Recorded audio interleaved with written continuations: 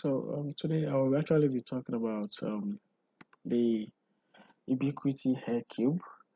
I recently laid my hand on this device, so I feel like I should discuss it and share my view of it. This is the ISP AirCube. There are two versions anyway. One is just ordinary AirCube, and the other one is ISP. Okay, this one I'm actually holding is ISP.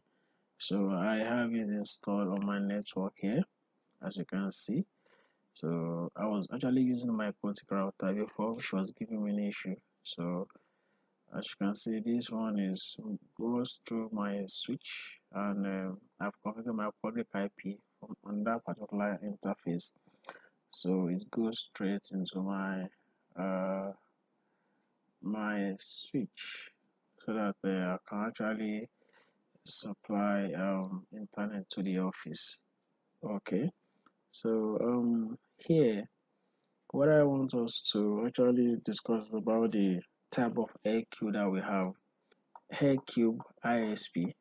This one has provision for 2.4 gigahertz and 5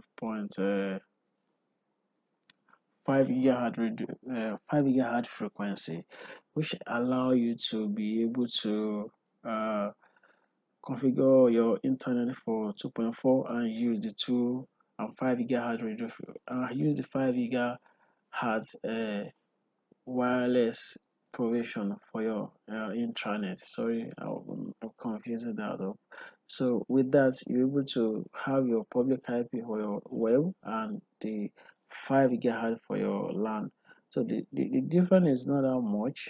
So is there are other factors also you might actually see in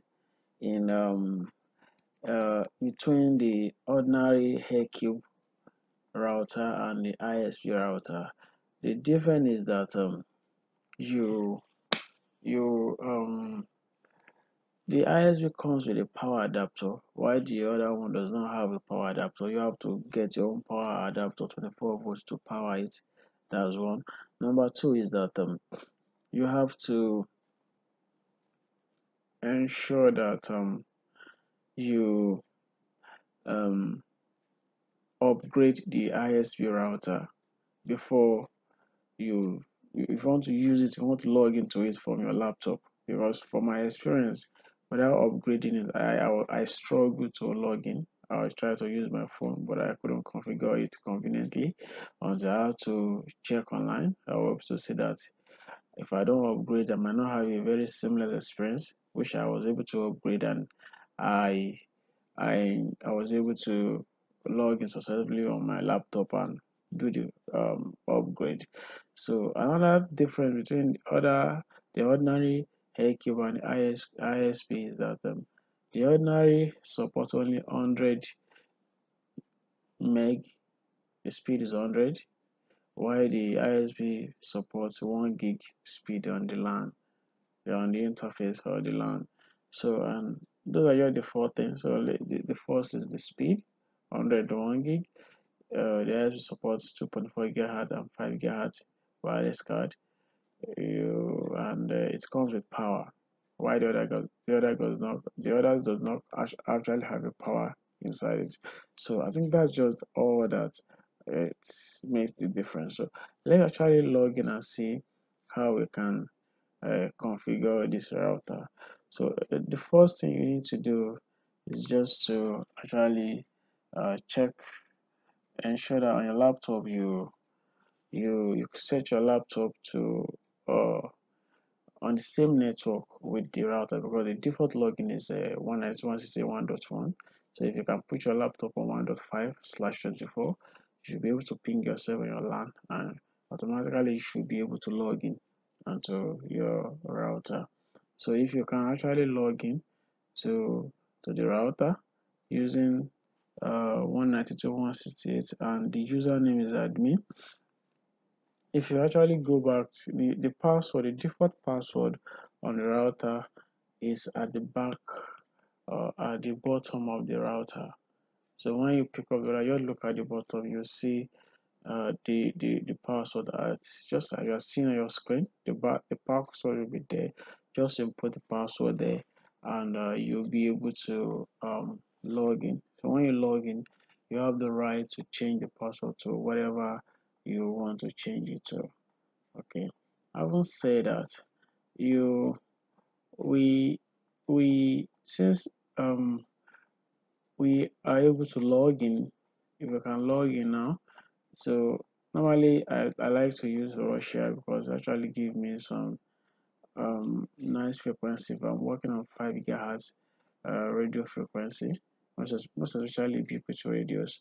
So here, well, you can actually select any country that suits you. It does not affect the performance. It will work very well for you. So we are in. So the next thing we're actually going to do again is that we will need to configure each area step by step. This is the dashboard interface. As you can see, it actually talks about every area of the, the device, every section that you need to know the IP address that you configure, the login, the one IP address, and all that you need to know at a glance. So if you go to the wireless aspect of the device, here you can actually configure whatever anything you want to configure, your SSID, the password you want to use when you want to move away from the default password, you configure your LAN IP address that you believe you want your LAN to run on.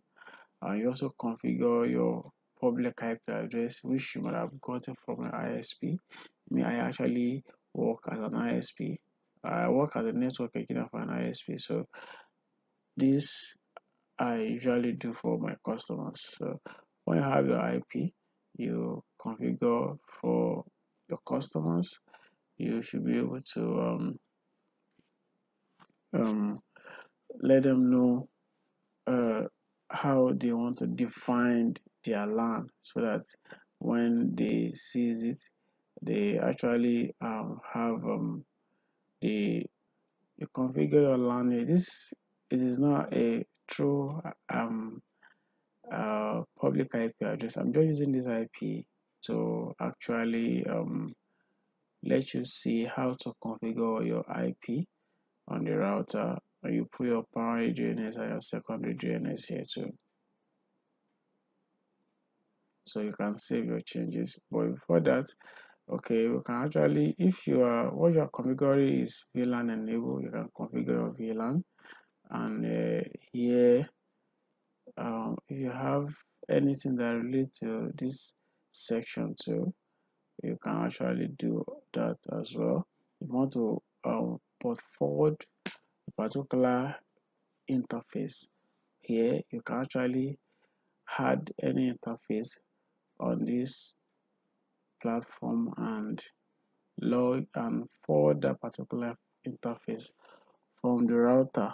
Or it has 4 ports, you can actually forward, so you can put forward in, and traffic move to that particular interface, and you can from there, um, if you want to tag it with VLAN ID, you can do all of that too, etc. and etc.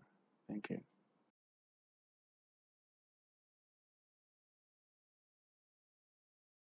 You can change the name of the device from the default name to whatever you want to change it to. Okay, and when you are done, you can save it. So this area is at night. The router has some sort of a light that illuminates at night. Even when maybe it's by your bed, you can just put it by your bed and ask the light to start up at this particular time, and it's on. That was why I have the schedule there. And every other thing here, you can just configure it based on your requirements. that's what I want to discuss with us today. Thank you.